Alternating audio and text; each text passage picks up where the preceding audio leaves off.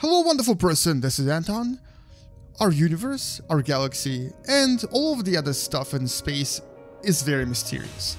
But in today's video we're going to be talking about the 10 most unusual and weirdest facts about our own solar system that we've discovered in the last 10 years or so. Welcome to What the Math.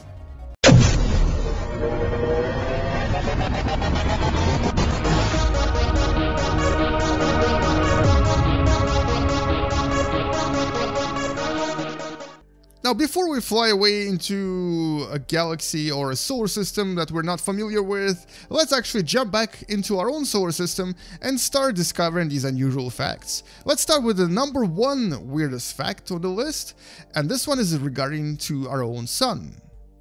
And interestingly, our sun, which is right here, has a very unusual property about it. That property relates to what's known as the solar atmosphere, also known as the corona. It's the region around the sun that is ridiculously hot. We found out very recently that it's about 2 million degrees Celsius. It's essentially 200 times hotter than the actual surface of the sun. It's not as hot as the core, but nevertheless, this doesn't change the fact that, for some unknown reason, this region right here is very hot and we can't really explain it just yet. And anyway, let's go to the second fact, and the second fact relates to the closest planet from the sun, which is of course Mercury. Now here is Mercury orbiting around the sun. It doesn't spin very fast. 1 year here is over 50 days long. But what's interesting about this planet is, despite its proximity to the sun, and despite the very hot temperatures on the surface of this planet, there are regions of Mercury, specifically inside those craters that you see right there and right there, where we can actually find water, specifically water ice. So, despite the ridiculously hot temperatures of over 150 degrees Celsius, this planet, that's very close to the sun, actually has water ice. Very unusual, but not really. We've discovered in the last 10 years that there's actually water ice practically everywhere. A lot of objects in our solar system have water ice, and it's not as unique and not as uncommon as we thought it was. Anyway, this is fact number 2, and let's go to the third fact, and this is about Venus. Now, in itself, Venus is a very strange planet. It doesn't spin very fast. 1 year here is actually shorter than 1 day.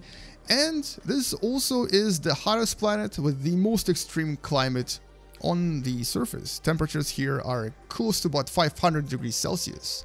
But what's even more unusual about this strange and hellish planet is that the actual wind speed that you can maybe see right now if I come a little bit closer, the wind speeds here are about 50 times faster than the rotation of the planet.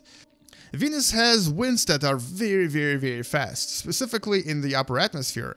We don't really know exactly why they're so fast because this planet doesn't spin very fast, but they are there, and we were able to detect them in the 70s when the Soviet probes by the name of Venera landed on the surface here. So what makes them fast is still unknown, but we might not actually find out anytime soon because landing on this planet is very challenging. And anyway, that was Venus. Let's go to Mars. Now, we've talked a lot about Mars on this channel, but it doesn't change the fact that there's still a lot of mysteries about this very Earth-like planet.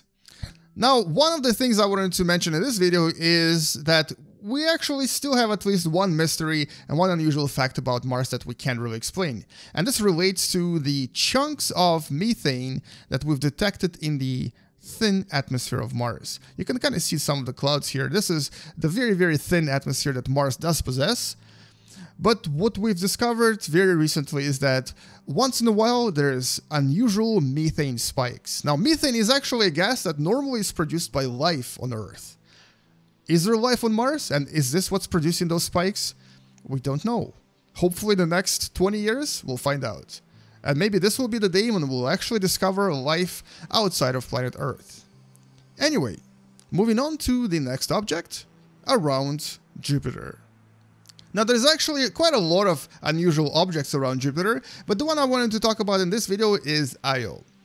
Many unusual things about Io. One of them is, of course, the fact that this is the most volcanically active object in our solar system. Even though it doesn't have the highest volcano, that belongs to planet Mars. A volcano by the name of Olympus Mons is actually the biggest volcano in our solar system. This object has the most eruptions. You can kind of see them better on the dark side than on the bright side. And these volcanoes also produce a very, very thin atmosphere on the surface of Io. And on top of that, this object also seems to have what's known as a collapsing atmosphere.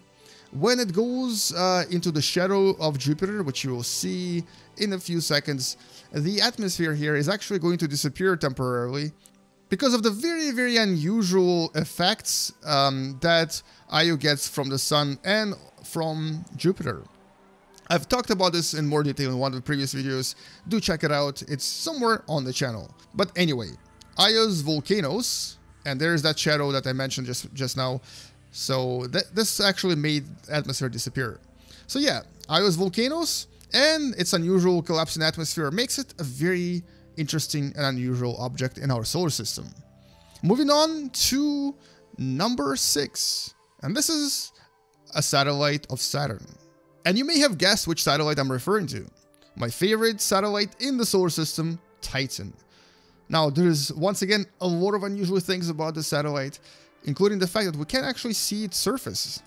Its atmosphere, which is actually very, very thick, even thicker than atmosphere on our planet Earth, makes it very difficult to see the actual bottom here, the actual ground. But that's not what we're talking about here. We're talking about its unusual liquid cycle. It's the only other object in our solar system that we know of that has a liquid cycle just like the liquid cycle on Earth, with rain, ice, and solid, with rain, ice, and a gas form of a molecule. But this is not the molecule of water we're talking about. It's actually molecules of methane and ethane. Because this moon is so cold, the temperature here is minus 177 degrees Celsius right now. Due to this temperature, water is actually always ice. But methane and ethane can actually change from liquid state, gas state, and solid state at these temperatures, which is actually what creates both lakes, oceans, rivers, and a lot of other stuff that is on the surface of this unusual moon. And if you ever wondered what makes this object so orange, it's actually a molecule known as toluene that is a nitrogen base, and it's actually found on many different objects in our solar system. And this is what creates this unusual orange color. Anyway, let's go to number 7 fact about Uranus, which is the 7th planet from the Sun. Now, the Sun is actually right there. And if you closely look at how objects are orbiting here and how Uranus is spinning, you might realize that it's actually tilted. It's tilted by about close to 90 degrees, and it's sort of spinning on its side. Now, this is still a mystery. We don't really know why this happened, but it's very likely that this was due to a very, very large collision sometime billions and billions of years ago. But except for the tilt, there's a few other facts that we've discovered in the last, I guess, 10 or 15 years. One of them is that Uranus, just like every other gas and ice giant in our solar system, possesses rings. Now, it's really hard to see them, and it's really, really hard to find them, but I'm going to do this just for you guys. We're going to look for those rings by going against the backdrop of the sunlight and look for, there it is, look for that little illumination that the scientists have discovered in the same way. They just saw the dips in the light when Uranus orbited in front of a brighter object, and they realized that there were rings, and I'm actually approaching them right now. And there it is. This is one of several rings around Uranus. You can kind of see the particles orbiting around Uranus and being reflected and refracted by the sun. So that's kind of cool. Something that we've discovered not so long ago. And so there you go. There is those rings sort of refracting the sunlight as they orbit around Uranus. But what's really interesting is that we were able to discover rings practically everywhere. So all of the gas giants and ice giants have them. Even some asteroids have them. We've discovered at least 2. The most famous being Chariklo. It's an object orbiting past Jupiter that seems to have Also, very unusual ring patterns that you can actually find in Space Engine as well by going directly to that object, and there is that ring that you can kind of see around this unusual asteroid. And I guess it's a little bit easier to see it from this angle right here. So, rings seem to be ubiquitous. They're kind of everywhere. It's not just Saturn, it's actually a lot of other objects as well. Okay, let's go to Neptune. Fact number 8. Now, Neptune too has quite a lot of different unusual facts about it, including its unusual satellite Triton that actually orbits against the flow. It orbits in the opposite direction from everything else. There's Triton, you can kind of see it doing its own thing. But we're actually not going to be talking about this. We're talking about the Neptune itself.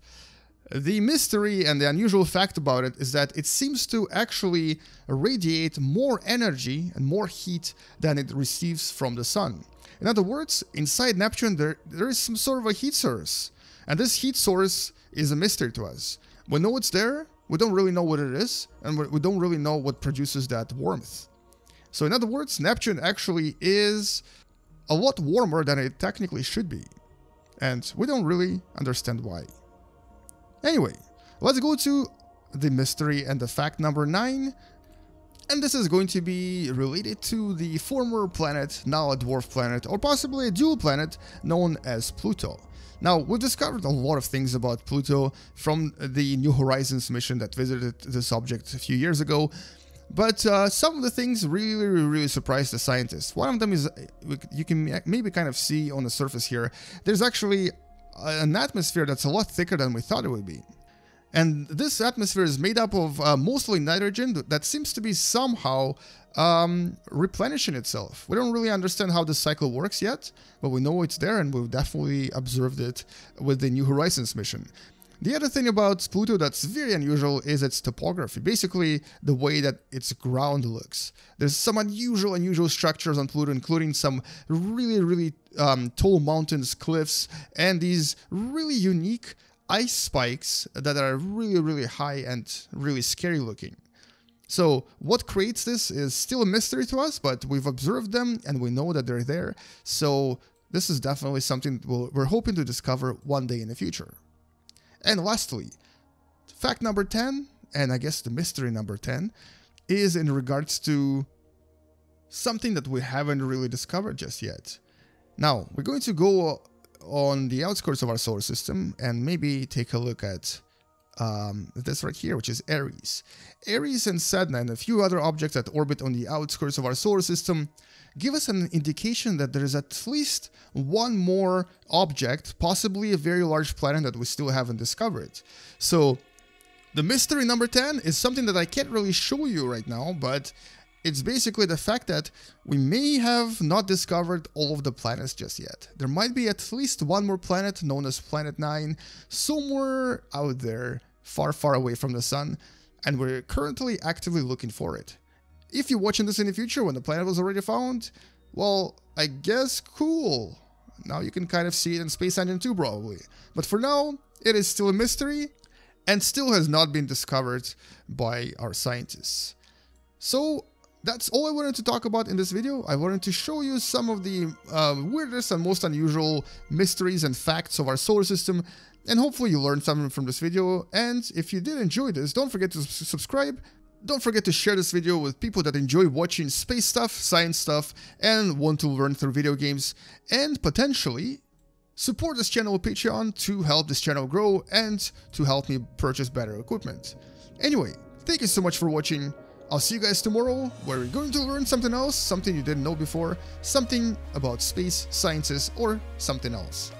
See you tomorrow, space out, and as always, bye bye.